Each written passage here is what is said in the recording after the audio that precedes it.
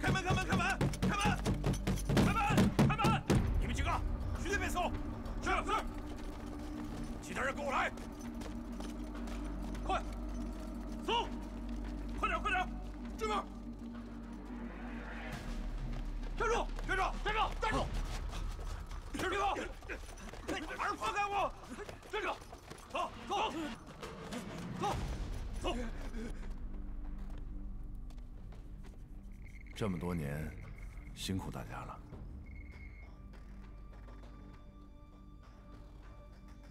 我崇明敬大家。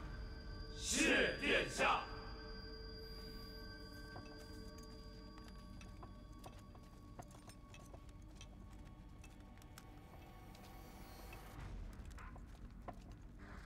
来，干！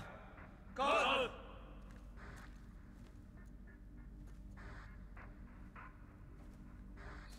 蹲下！徐统领，这是从他们身上搜出来的。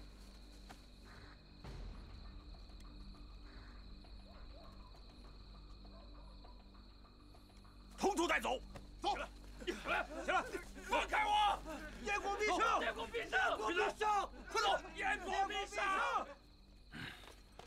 可今日书院之败，已经成为我们即将面对的最大的危机。我们安插在外面的碟子，陆续的被挖了出来。消息走漏的很快，唐人的军队，也许一会儿就要把这儿包围了。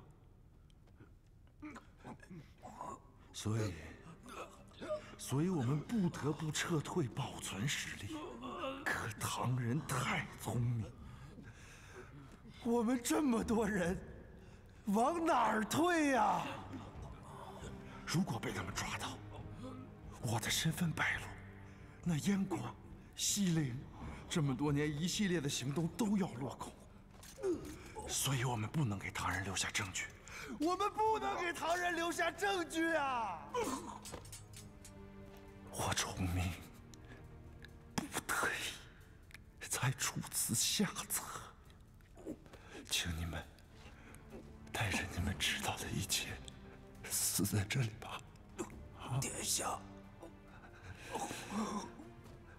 殿下。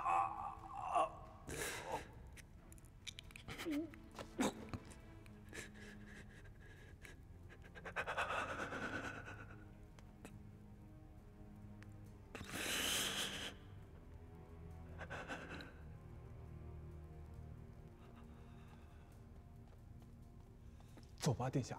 走什么？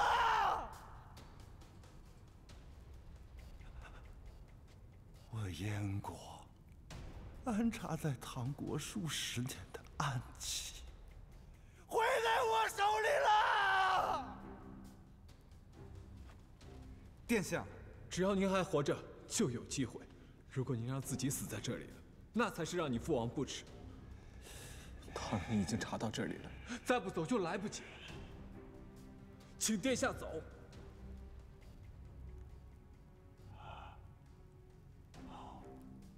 走，走，走。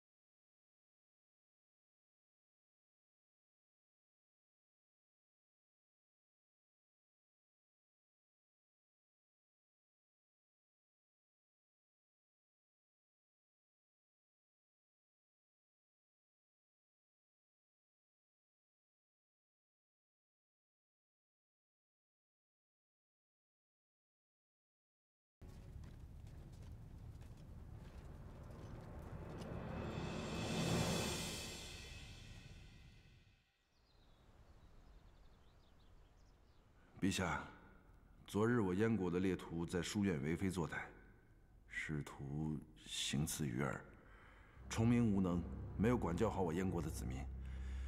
崇明愿替燕国子民受罚，以儆效尤。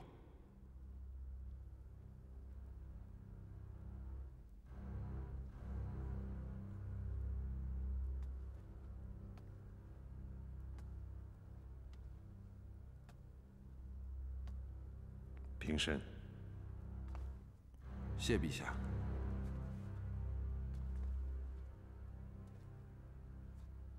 你可听说过复国会？回陛下，崇明没听过。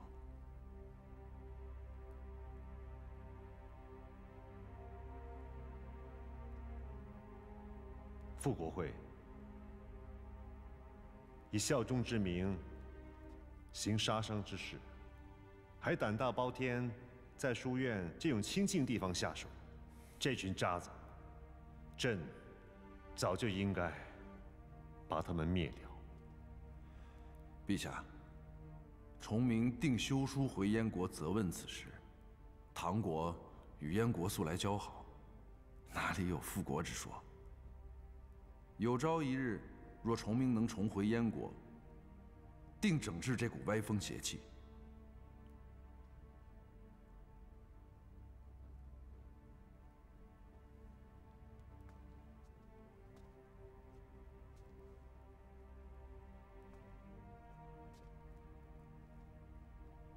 崇明，你在我唐国已经15年了吧？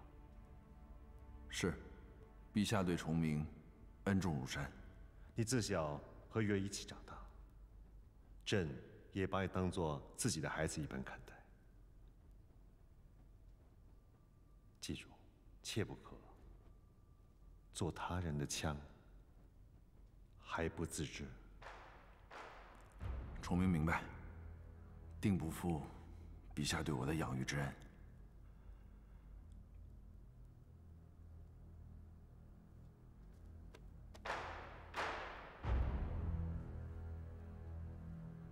下去吧。谢陛下。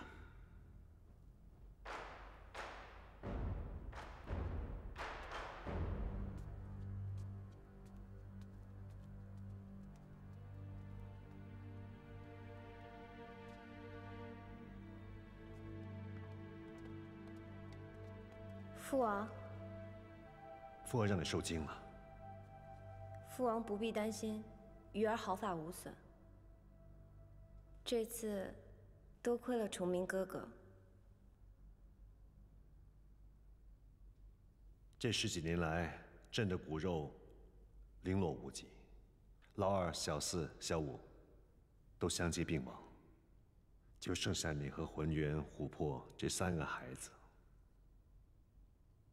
你们一个都不能再有灾祸，都要平平安安才行。是。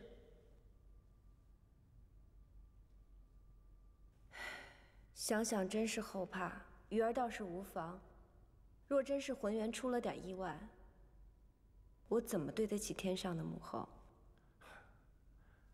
前几天，你跟父王说想要浑元进书院一事，父王想过了，就按你的意思，把他送进书院，让他学点本事，保护自己。儿臣替浑元谢谢父王。陛下，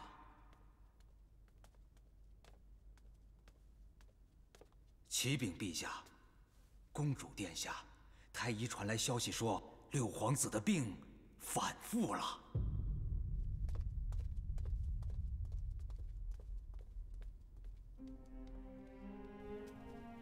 何明迟来了密报，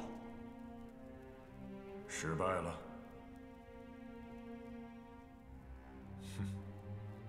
意料之中，他们这帮无能之辈还想灭唐，真是痴心妄想。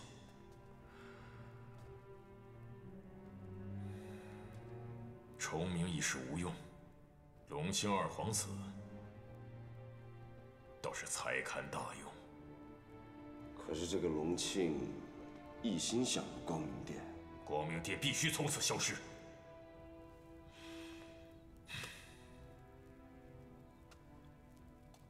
可是光明殿的长老，不用担心荧惑逆行，正是万古长灯最微弱的时候，现在正是下手的好机会，行动吧。是，大神官。把他们都干掉，光明殿就名存实亡了。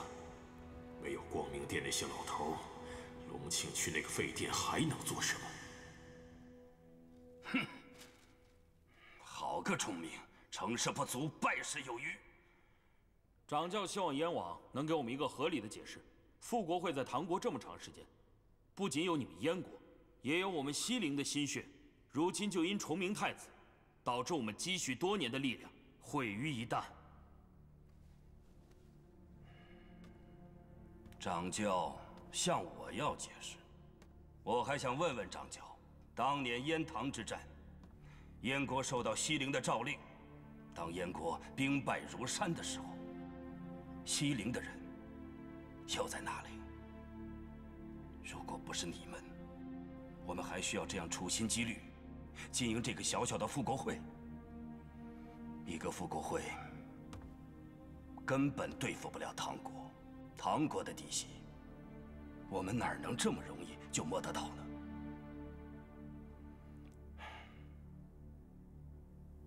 茉莉神官，隆庆在西陵可好？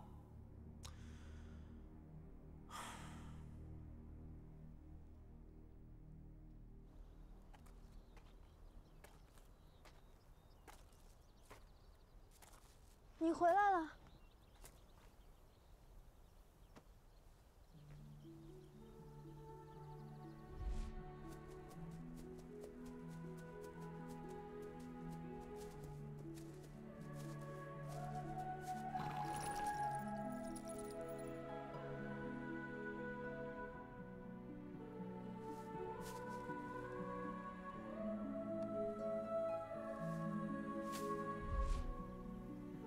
殿下这是何苦呢？冰封雪莲需要耗费何等的念力，才能使雪莲离地依然盛开，才能使冰封于胸口，遇热而不融化。你只告诉我，喜欢，不喜欢。殿下如何承受这冰封之寒？不要命了吗？喜欢，还是不喜欢？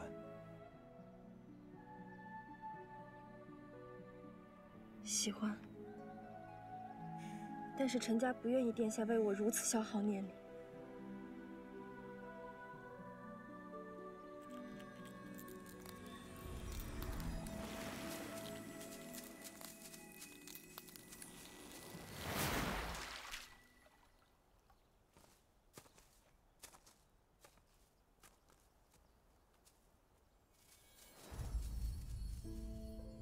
臣家爱花如痴，这个世界上有很多的花，花痴定会守护，但这不是殿下该做的。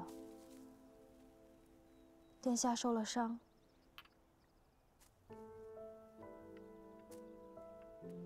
喝了这个便好。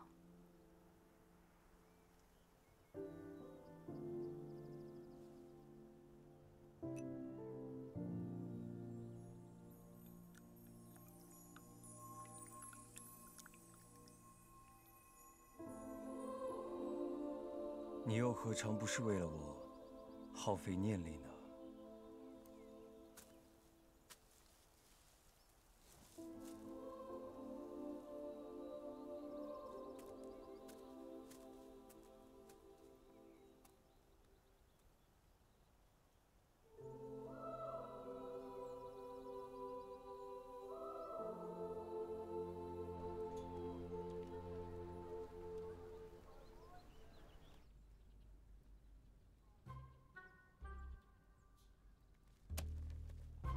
完了，肯定考不上。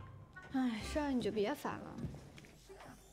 收拾，过两天会备成。少爷你疯了，成绩还没出来呢，怎么现在就走？我这成绩有什么好看的？理学书都不会，好不容易考一术科，还得跟人打架，早知道就不套这么狗屁暗示了。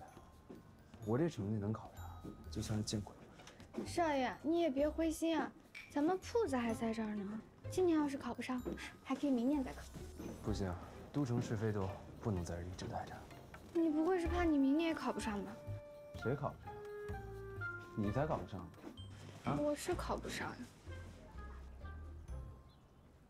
莫非是你不想走了？我们才刚来没多久，还有很多地方都没去。都城有什么好的？一碗酸辣面片汤都要9文钱。我已经学会了，我可以自己给你做。菜也贵啊，1个月在这儿买肉买菜买米买粮得多少钱？你自己算算吧。不贵不贵，如果我早点起去西城买，其实也贵不了几个银子。渭城好是好，但是我们也不能一辈子待在渭城啊。这话倒是听着耳熟。这件事我已经决定了，回渭城。少爷，就算是我们要回去，我也希望你是高高兴兴的回去。我知道最近发生了很多事儿，你可以多休息一阵子啊。别忘了，你除了考书院以外，还有很多重要的事情要做。你说的对，的确还有很多事要做。哎，你去哪儿？我去办件事。什么事儿？甲末司徒一兰，楚有贤，金无彩；甲中钟大俊；甲上谢承运。恭喜南晋才子谢承运，恭喜谢兄6科甲等，其中理数2科还是甲上。在这10年间的入院试里，这样的成绩绝对能进入前几名。恭喜谢公子！不应该。老马说，就算题目答不上来，也得把试卷写满吧。我写满了呀，他怎么也没拿分？况且少爷的字还写得这么好看，不应该不得分。莫非阅卷子的是个女考官？谁知道？吸引女考官，想不到你还有这等招数啊！喂，女雀，你不看其他科成绩了吗？甲上。您缺社科甲等最上，您缺数科也是甲上，预科还是甲等最上，3科甲上。丽娟，你是怎么考出来的？哎呦，对，厉害呀！哎呦，这可以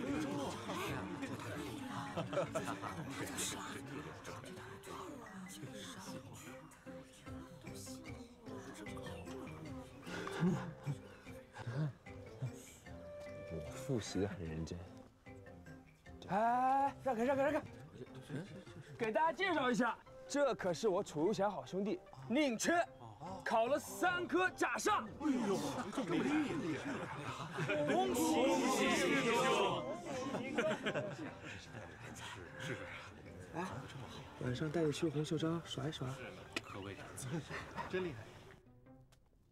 鱼跃刺石海，难道朕真的是做错了？陛下，看来我可能是真的老了。这些年，很多事都不忍心做。毕竟这孩子是咱们看着长大的。希望崇明太子有一日能明白陛下的良苦用心。幸好他没被仇恨蒙蔽了眼睛，还顾念着和玉儿青梅竹马的情谊，在关键的时刻还救了玉儿一命。所以陛下才饶他一命。何止一命？他们在利用朕的心软。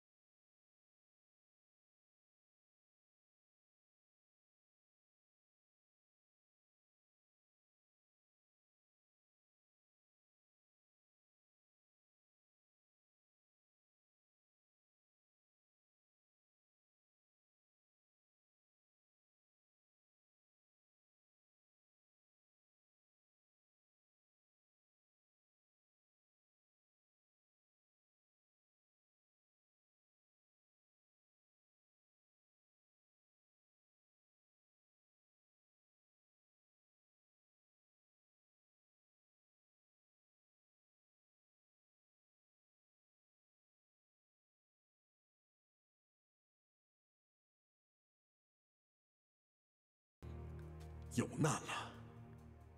那些人终于等不了了。西陵容不下光明殿，看来你要去一趟知守关。西陵的不可知之地。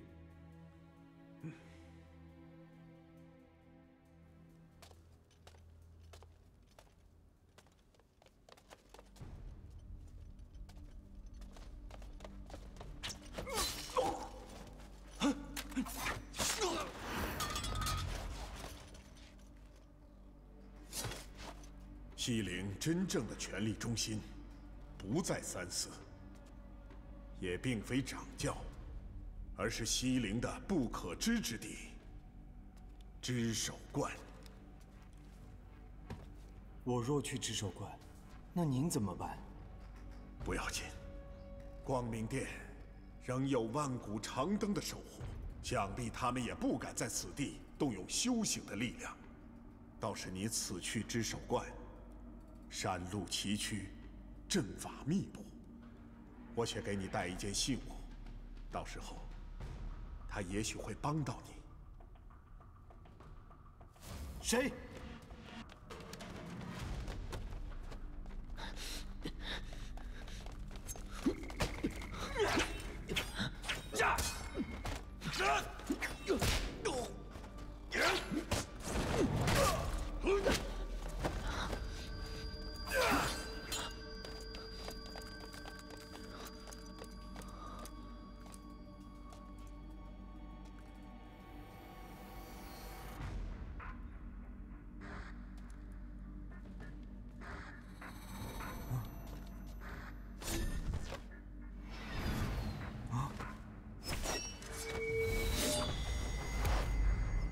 光明之子，不过如此，废柴。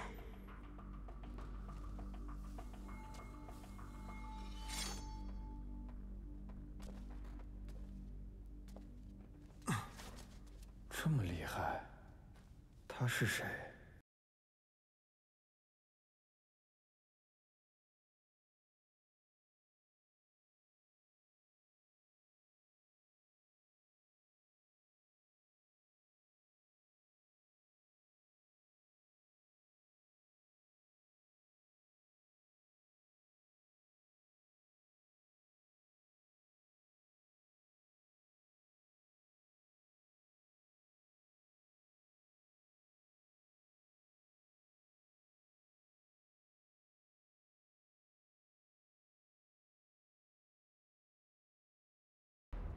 没想到堂堂的光明之子，居然做出这种欺师灭祖的事情。玄义神官，并非无所杀。哈哈，人证物证俱在，你居然还狡辩？等你到了裁决司的暗狱，你自然什么都招了。拿下！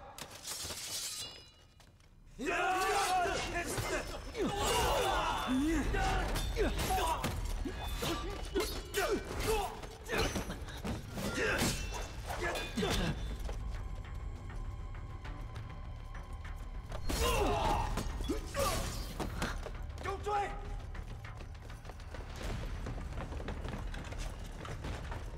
把桃山翻遍一样，把他给我找出来！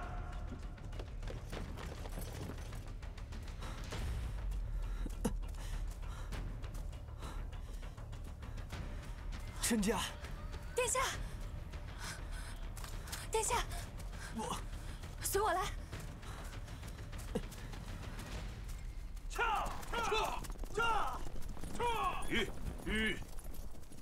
你们这是做什么？西陵骑兵奉命搜查整个桃山。我陆陈家的园子，谁敢闯？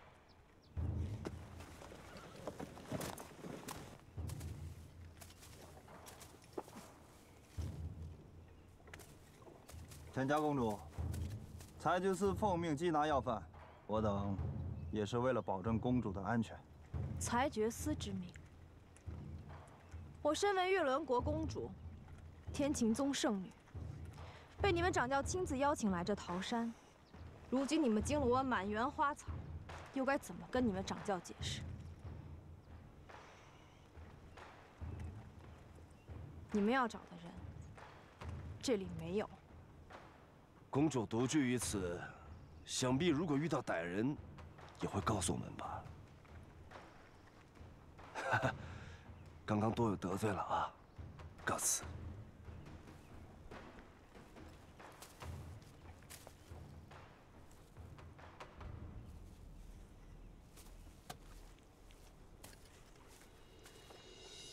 殿下，殿下，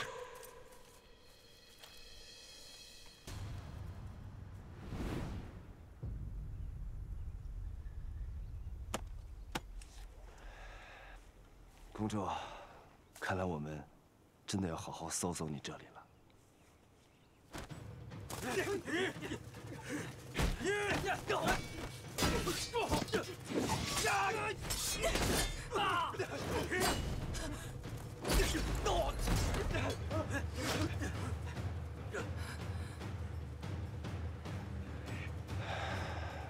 有勇气。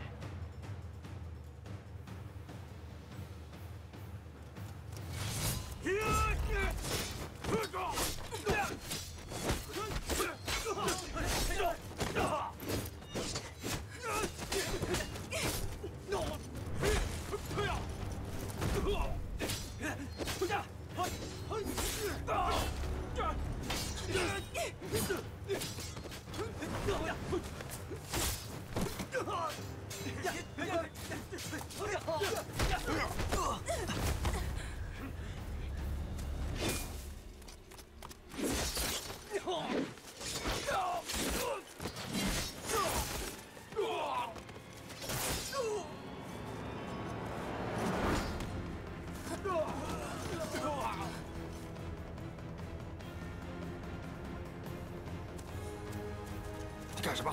你放开我！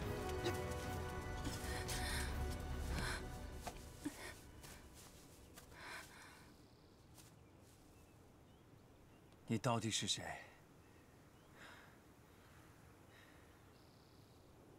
知守观亲传弟子，盗吃叶红鱼。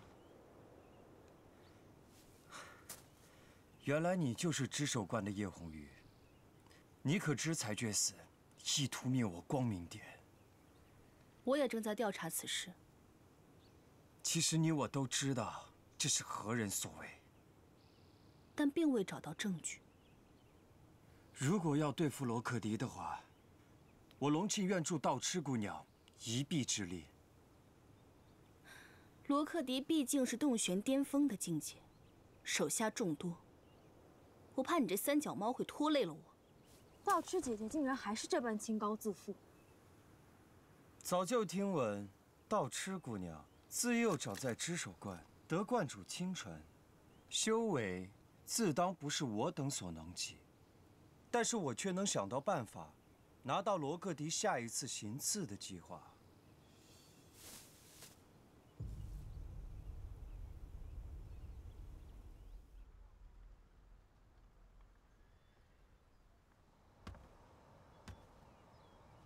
少爷第一天上课就被你弄迟到，快点儿！怨谁？谁让你不起床？为什么要梳头啊？好好头梳什么呀？你头发不梳怎么上课啊？来，给我。干嘛？ 有备无患，带着。小兄弟，请留步。叫我。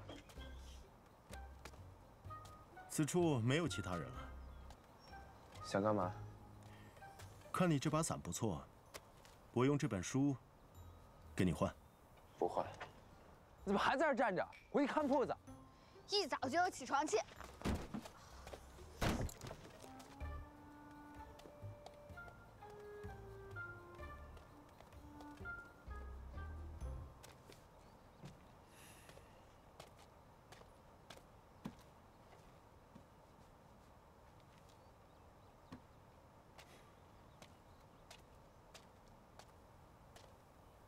夫子，他不肯换。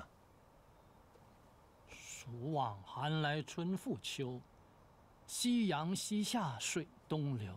将军战马今何在？野草鲜花满地愁，不肯换才是他，换了就不是他了。咱们走吧。是，父子。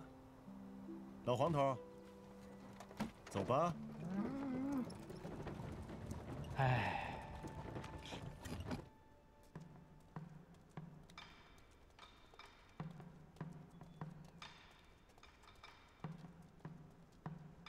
黄总教习好。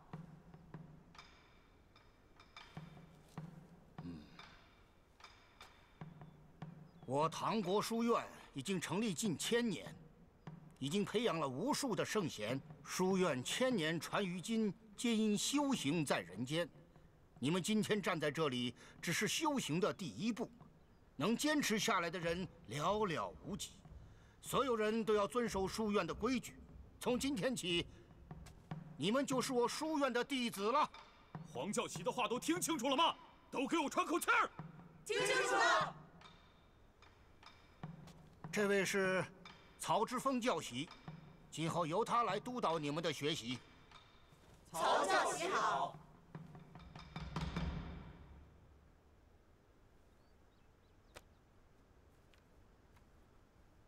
谢承运在。宁缺在。王颖在。李浑元在。楚中天在。司徒依兰在。金无彩在。楚游贤在。于公子，你书背了没有？你看完了？早就背完了。老爷脾气也不好，我真的不想再来这儿。受够了。买红袖章。嘿，宁缺，坐这儿吧。不了，这儿挺好。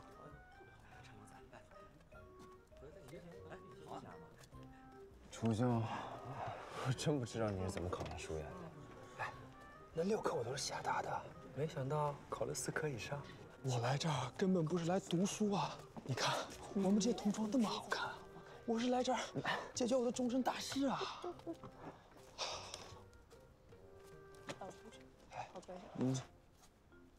那个是司徒依兰，我必须要提醒你，她可是8岁在朱雀大街上驰马纵横，和一帮同龄女子号称为娘子军。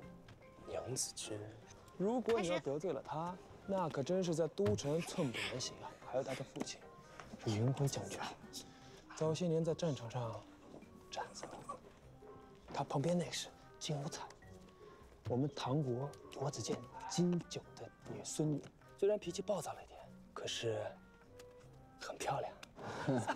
我们其实刚才还是那个是郑国大将军楚兄头的孙子楚中天，还有前面的很欠揍的是南境才子谢承运。南晋才子，这个是他大哥，钟大俊，你应该见识过吧？正在写字那个是临川神通王颖，哎呦，他叫李宏源，三皇子，有可能是未来的唐王啊！未来的唐王，唐王就长这样。他在抠鼻屎。我知道你们中间有贫寒子弟，有军旅子弟。甚至有皇族，但这里是书院，教习最大。从此以后，你们平起平坐，没有贵贱之分，只有同窗之谊。今天咱们讲第1课，礼。富而不好礼，殃也。礼就是规矩，守礼便是守规矩。曹教习，我大唐威服四海，圣天子君临天下。靠的可不是什么守规矩。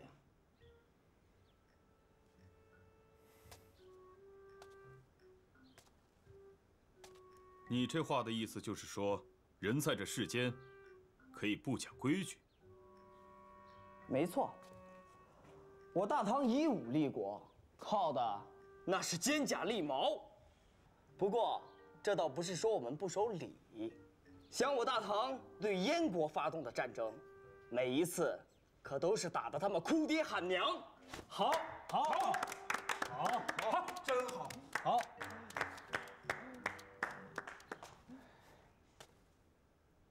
你是说，拳头硬，便是有理？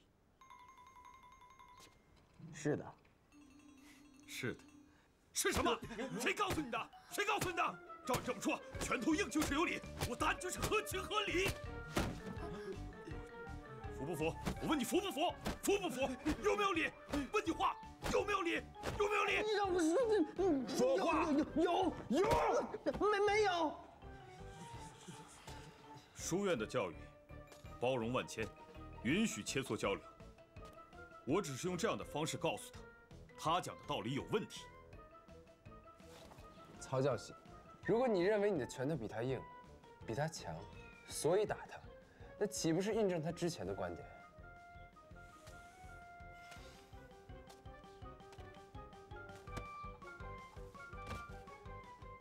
我不管你们服不服，信不信，等你们能打破书院的规矩，再来跟我讲道理。但是现在，我的道理很简单，礼就是规矩，这就是我的规矩。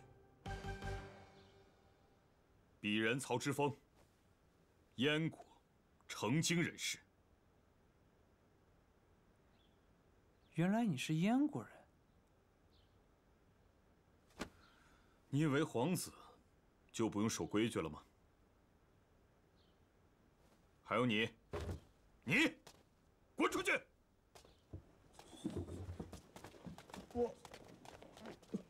教习让你出去呢。我动不了，他应该是东玄巅峰的大内侍。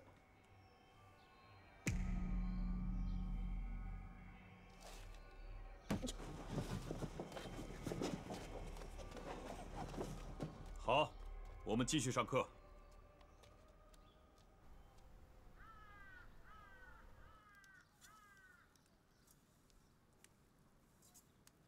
不是规定必须要住宿舍吗？宿舍管的不是太严，以后我能天天回家吃面了。桑桑，门上明儿就要去登旧书楼了。书楼很难登吗？据说是因为那书楼里啊有好多关于修行的书。那不难，反正少爷不能修行，就不用去登了。谁不能修行？你才不能修行呢！我进书院就是为了修行。少爷，你别生气啊，我是怕你太累了。累？你倒是轻松。你说每天脑子里都有什么呀？我每天想很多事情。哼，是吧？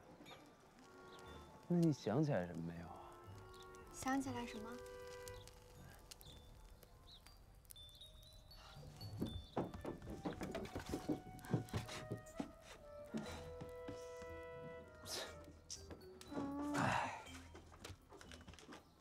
让你少爷光着屁股上学。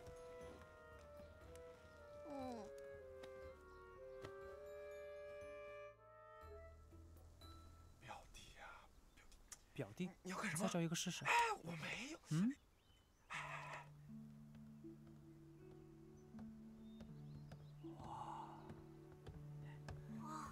表弟，好有气质啊！这是我们的教室。好羡慕，好漂亮，真是就是美是漂亮，这么好，太美了。教习好。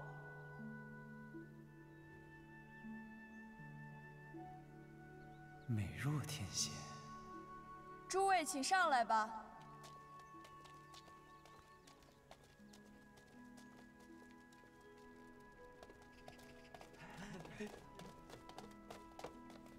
教习好。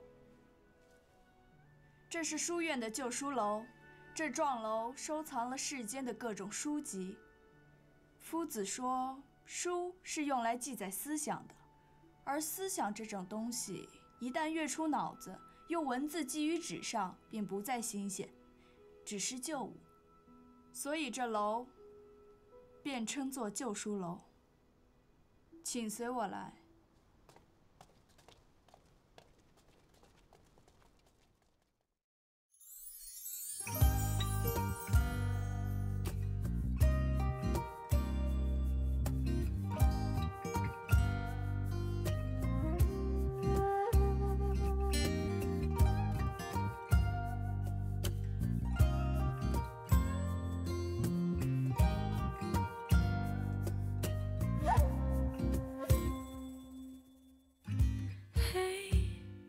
只能说声抱歉。忘了时间的你有些茫然，